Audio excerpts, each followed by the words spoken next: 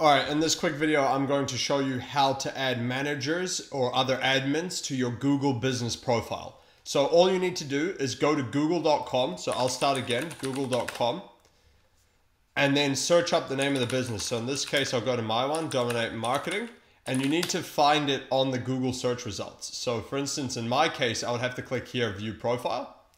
And now you've got your business on Google. Sometimes it'll just show up straight away like this when you put the name in. And then all you need to do is click on this icon here, the little three dots, to get the menu, and click Business Profile Settings. Now, when you click that, you're going to get this pop-up, and all you need to do is click Add Managers, and then you click Add.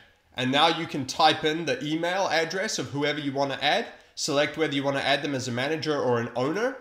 If you add them as an owner, then they're going to have rights to ownership for that profile and can actually remove you as well. So just be careful of that. But you select which one you want, add the email address, and just hit invite.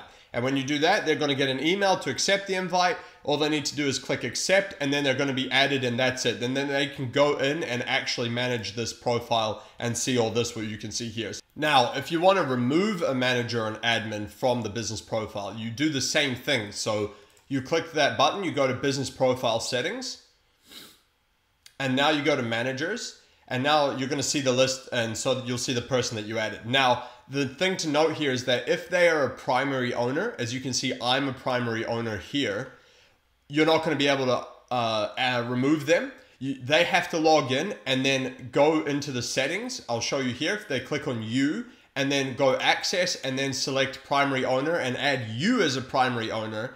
And then once you do that, you'll see here, I'll hit save, and it's going to go primary owner, save. It's going to go, this action can't be undone. You click OK. I'm going to hit cancel, but you would have to hit OK. And then you would be the primary owner. And now it's going to allow you to remove them. So you'll see them here now as either owner or manager.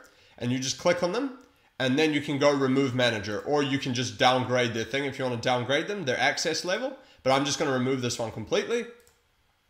And then that's it. Now you'll see it's going to remove them, and now they no longer have access. So that's it. That's how you remove someone from the Google business profile.